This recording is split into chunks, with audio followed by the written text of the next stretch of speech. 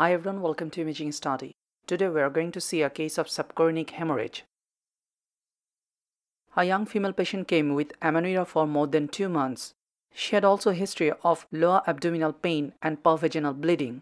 Let's see what we have got on ultrasound. Here you can see the longitudinal section of the uterus. You can see a gestational sac with a yolk sac inside, and there is an anechoic fluid collection with internal echoes seen at the inferolateral aspect of the gestational sac between the chorion and endometrium. On transverse section, it is situated more on the left posterolateral side.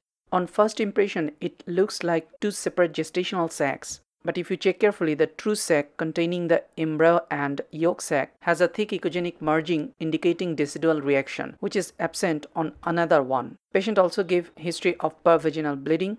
So this is a case of subchorionic hemorrhage or hematoma.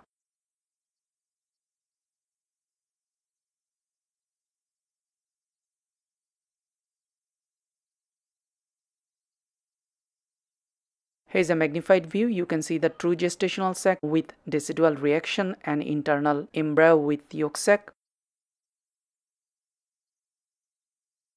You can see the cardiac pulsation of embryo also, and the anechoic area at the left posterolateral aspect inferior to the gestational sac between the chorion and endometrium is the subchorionic hematoma.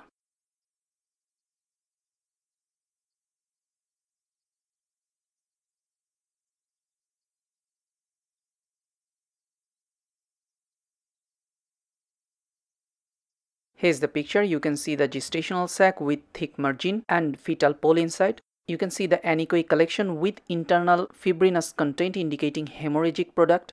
And on the right side, you can see on color doppler, there is pulsation within the tiny embryo.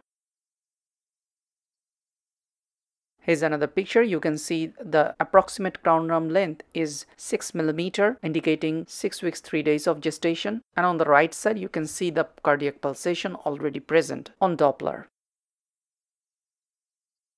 Here is an approximate volume of the collection, which is around 5 ml.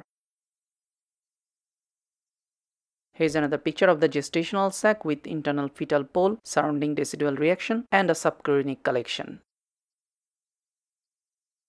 So in summary, about 7th week sized single live intrauterine embryo is seen. There is anechoic fluid collection with internal echoes seen left inferolateral to the gestational sac between the chorion and the endometrium, suggesting it as a case of subchorionic hemorrhage.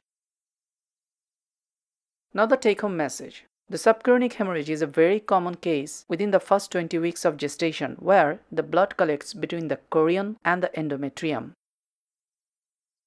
Thank you for watching this video.